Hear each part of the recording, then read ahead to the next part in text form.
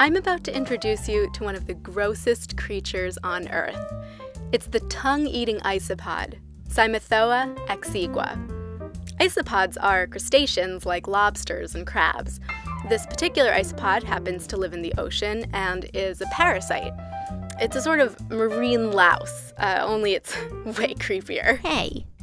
Anyway, the first crazy thing to know about these guys is that they're what's called protoandritic hermaphrodites. That means that when they're adults, the males can become females. These isopods infest fish, so what happens is that a number of juveniles enter through the fish's gills and all mature into males. Then, one of the isopods will become a female, and that's when things get really freaky. The female will crawl into the fish's mouth and attach herself to the base of the fish's tongue using her back legs. Then, she'll suck blood from the tongue until it withers and dies. This procedure is quite unpleasant for the fish, but it doesn't kill it. In fact, it starts using the parasite like a prosthetic tongue. Meanwhile, the isopod just continues to hang out in the fish's mouth, Yum. sucking its blood or feeding on fish mucus. Mucus.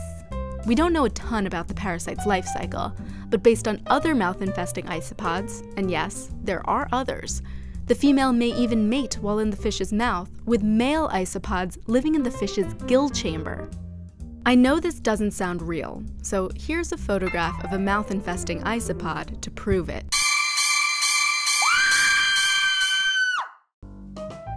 Thankfully, these guys don't infest humans, but they do infest fish that we eat.